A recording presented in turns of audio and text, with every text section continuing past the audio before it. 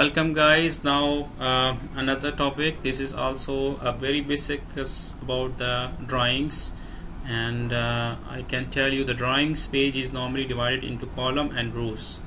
So what's the reason behind this? And if you see the drawing you will not notice it, but it is actually divided in column and rows.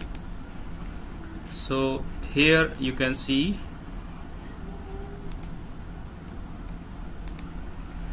that this page is divided into columns 1 to 8, okay, and the rows A to basically F.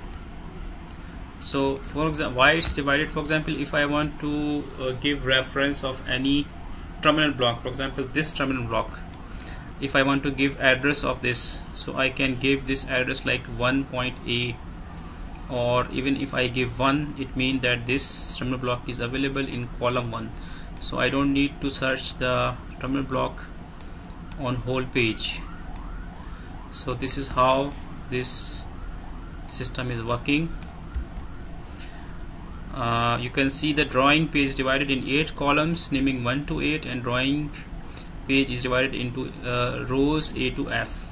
So you have understand the function. Now I will open a drawing for you in which further you can see how it's functioning. Okay, here if I say what is the address of this MCB on this page, so I have to start the, if I'm giving reference of this device, that where on any another page, how I will give this reference using the columns, page number, column, or I can also add rows. For example, I can add this drawing is, this MCB is available on 10.4. If I want to specify more, 10.4b. if I give this address to any other sheet, okay, this component where it is, if auxiliary contact of this sheet is available, I want to specify where is the original one.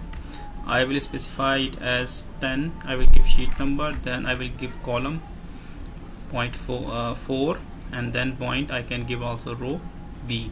So in this way the address of any device is written on the sheet. So this is how the columns and rows are working. So let's move further. So this is sheet 20. So I hope you have understand this logic. Further I will explain when I will in the lecture about how you will read the cross referencing.